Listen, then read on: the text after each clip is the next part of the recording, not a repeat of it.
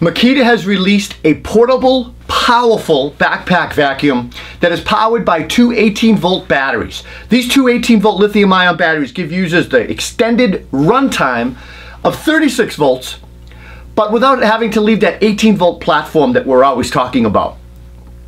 The vacuum itself has a brushless motor, and it generates 53 CFMs of suction power and 28.5 inches of static water lift.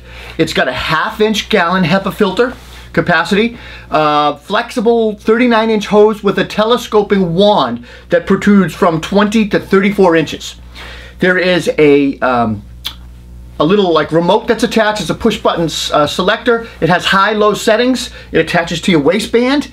And as far as runtime goes, it'll run on 90 minutes on low and 60 minutes on high with two 5.0 amp hour batteries.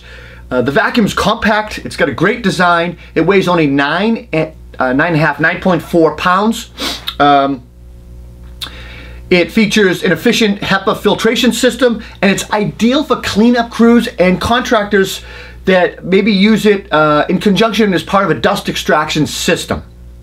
Right? So you think about it, it's also great for dust extraction tool for contractors that are looking to maybe bridge the gap between their low capacity onboard dust extractors on their SDS drills and larger capacity but way less portable wheeled canister vacuums.